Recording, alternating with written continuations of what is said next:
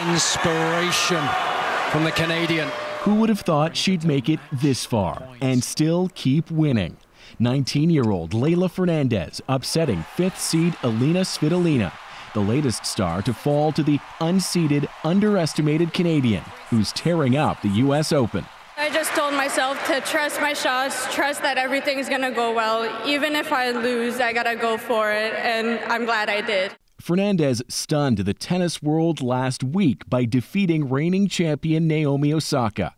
Then she upset veteran Angelique Kerber, setting the stage for this quarterfinal. And a love affair with New York. We're summoning in the new generation of tennis players, and I think Canada has a place there. 2 years ago in New York, it was Bianca Andreescu leading a new wave, the first Canadian to win a Grand Slam singles title. This summer, Denis Shapovalov reached the Final Four at Wimbledon, with Félix Auger-Aliassime not far behind. At 21 years old, he too is on a roll, claiming his own U.S. Open quarterfinal win. It'd be amazing for us to lead our country. Speaking to us in 2019, Auger-Aliassime already predicted there was more to come from Canada.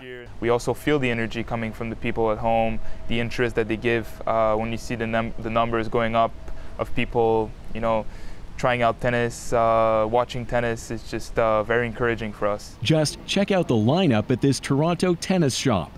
With more fans picking up outdoor sports in a pandemic and amid Canada's hot streak. People are coming in, mentioning the matches, and sometimes people that don't even play tennis are coming in saying they're watching the Canadians. So it's very exciting. And why is that? What is it that they're feeding you up north in Canada that is producing such incredible, inspiring tennis this week? I would say it's the maple syrup. A sweet result, no matter what's fueling her. The Canadian maple syrup. Thomas Dagg, CBC News, Toronto.